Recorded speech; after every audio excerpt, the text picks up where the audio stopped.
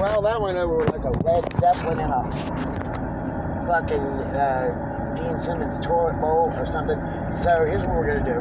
I know. What are you gonna do? What are you gonna do, Alice? I know what I'm not gonna do. We're not doing Muscle Club. We did the demo yesterday.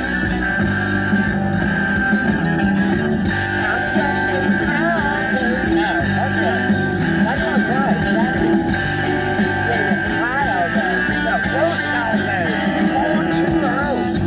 What a drag it is, these golden man jeans. Is this the coolest way to get through your teens? Will I cut my hair when I ripped it was in? I look like a rooster that was drowned and raised again. What are you gonna do? Tell you what I'm gonna do.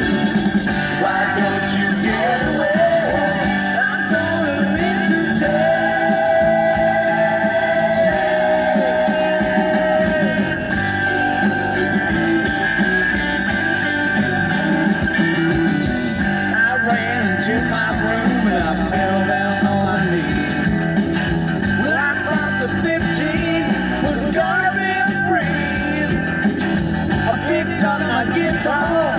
To blast away the clouds. Somebody in the next room, yeah, you gotta turn that damn thing down. What are you gonna do? I'll tell you what I'm gonna do. Why don't you get away? I'm gonna cry all day.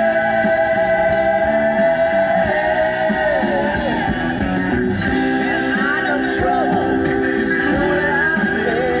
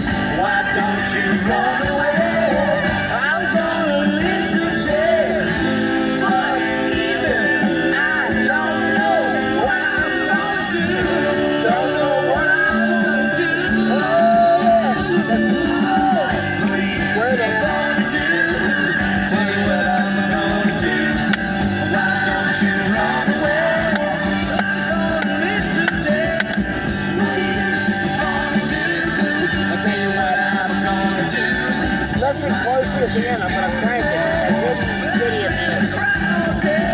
Sounds like a bunch of bugs singing at the end. Here it comes.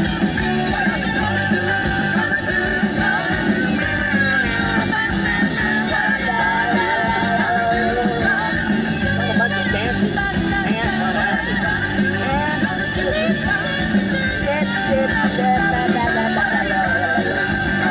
Bunch of wooden smells.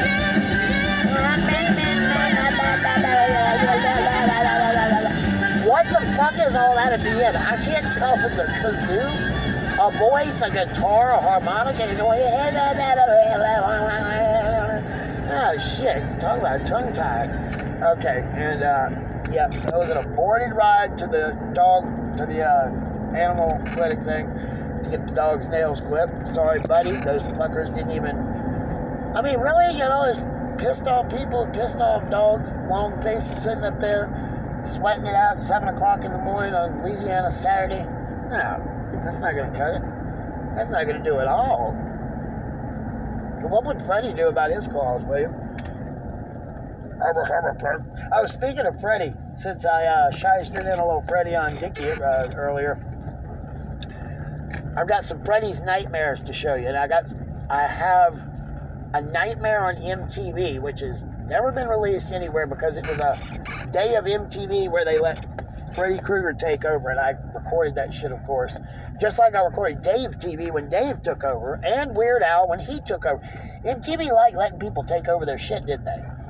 MTV, when back in the Headbangers Balls days, man, talk about tearing the shit up, party. It looked like, I mean, if you really like sit there and look, like when Kip Winger and them, for instance, hosted, there's all kind of random shit all over the desk.